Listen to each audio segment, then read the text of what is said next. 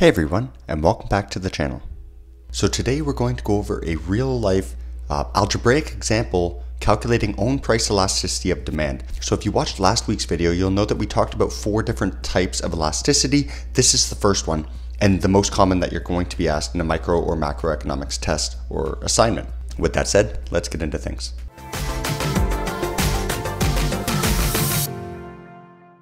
In any question that asks you to calculate Own-Price elasticity, you're going to be presented with 2 different prices and 2 different quantities demanded, and there's going to be a shift from one of those points to another. So here I've made it crystal clear on the side. We have our initial or our old P and QD, so price and quantity demanded, and then we've got our new price and our new quantity demanded, and we want to see how elastic this consumer is as we go from the initial price or the old price to the new price. So the first thing we can look at is, well, as price increases from $2 to $3, obviously quantity demanded will decrease. We know this because the law of demand says that as price increases, quantity demanded will decrease. So now we're going to actually calculate the algebra behind this. So recall from last week, Own-Price elasticity is equal to the percentage change in Q over the percentage change in the determinant. And in this case, the determinant is P. But do you know how to calculate percentage change? That's what we're going to go over today, so that no matter what this example looks like, you can plug in any numbers and be able to do this yourself. So percentage change, this is how I taught my students percentage change. You take new minus old, that goes in brackets, so you do this first, divided by old times 100. And that's percentage change. But we're looking for the percentage change in quantity and the percentage change in price. So what we're going to have here is we're going to have the new QD minus the old QD over the old QD times 100. And then we're going to have on the denominator, we're going to have the new P minus the old P. So again, here I've got old as the initial P, so the price, the original price, all over the old P times 100. Now the first thing you're going to notice is that these times 100s are going to cancel out. So I'm actually going to cancel them out. I don't need to do them. Well, now I just need to sub in my values. So the first thing I need is new quantity demanded, which is right here. So new quantity demanded is 3. So let me open my brackets. I'm going to have 3 minus the old quantity demanded, which is right here, which is 5, divided by the old quantity demanded, which is still 5. Now I don't need to do my times 100. Now let's do the denominator. So my new P is 3. It's right here. And I have my old P, which is 2. And then it's going to be divided by my old P, which is 2. So again, new minus old over old is how you would remember this. Well, now this is a simple algebra equation that any of us could solve. So 3 minus 5 is negative 2 over 5. And all of this is 3 minus 1 is 1 over 2. So now I have the division of 2 fractions. We know how to do that. It's simply multiplying by the reciprocal. So let me remind you how to do this if you don't have a calculator.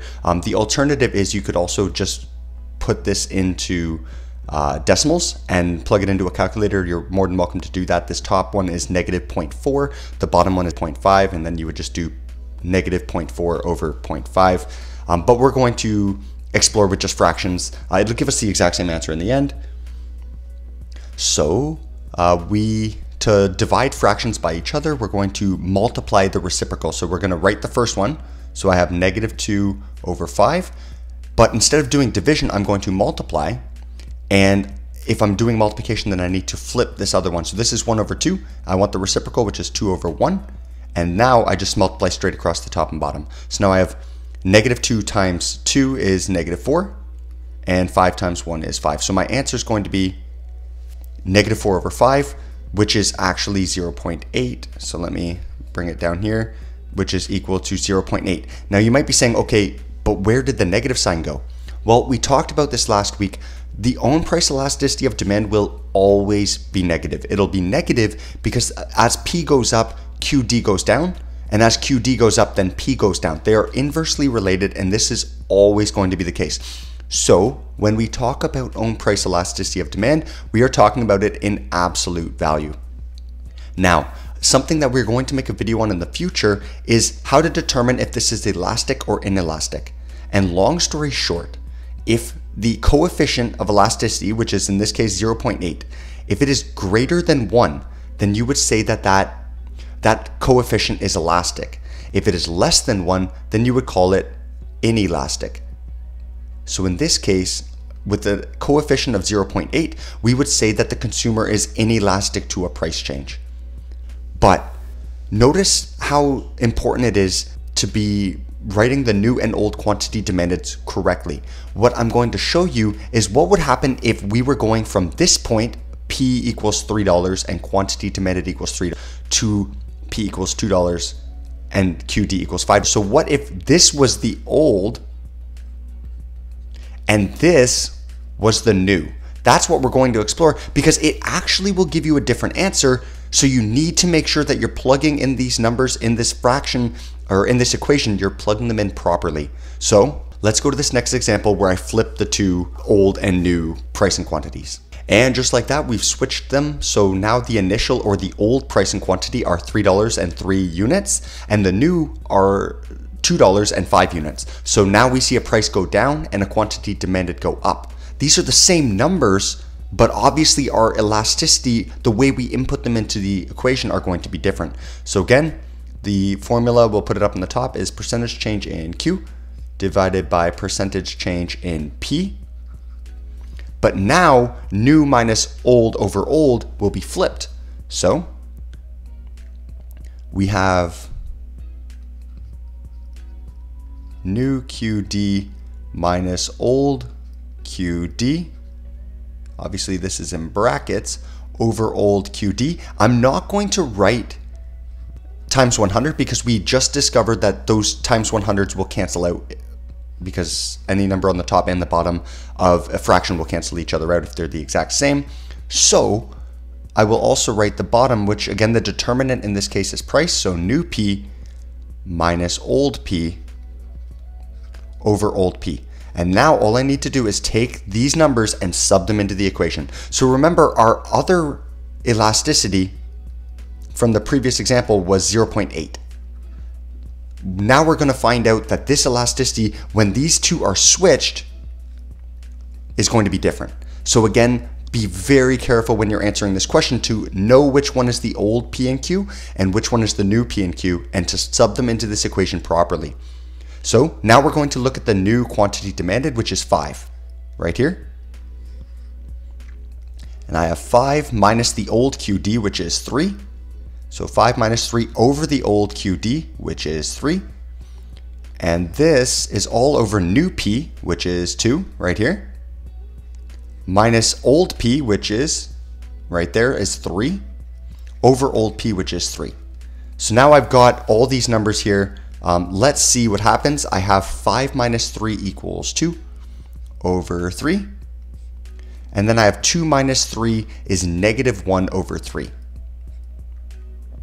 Negative 1 over 3.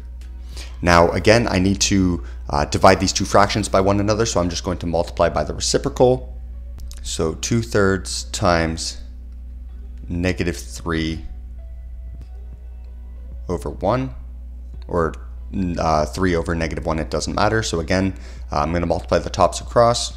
So 2 times negative 3 is equal to negative 6. 3 times 1 is 3. So this is obviously equal to negative 2. Again, we are going to use absolute value. So we would say in this case, elasticity is equal to 2. Absolute value. So the negative sign disappears because this own price elasticity of demand will always be negative. So I have an elasticity of 2. Is that inelastic or elastic? Well, it's pretty safe to say that 2 is greater than 1. Therefore, the own price elasticity coefficient is elastic. So again, these are using the exact same numbers, but flipped. So the old became the new and the new became the old. So what this is telling you is that right here, the elasticity coefficient equaling 2 and the elasticity coefficient equaling 0.8 is very different. yet the same numbers are used. So when you're on a test scenario, make sure you are crystal clear understanding what the initial price and quantity is and what the new price and quantity are. After that, it's simply remembering this equation right here, new minus old over new minus old over old. And again, in this case, the determinant is price, but because it is own price elasticity of demand. But if the determinant was income, the same thing would apply. And that's a video that we can make in the future if you want to learn more about the income elasticity of demand. Well, we hope you found this useful. If you enjoyed the video, let us know by liking the video, subscribing to the channel, and comment what sort of economic topics or homework questions you'd like to see us cover in the future. Thanks for watching this video, and we'll catch you in the next.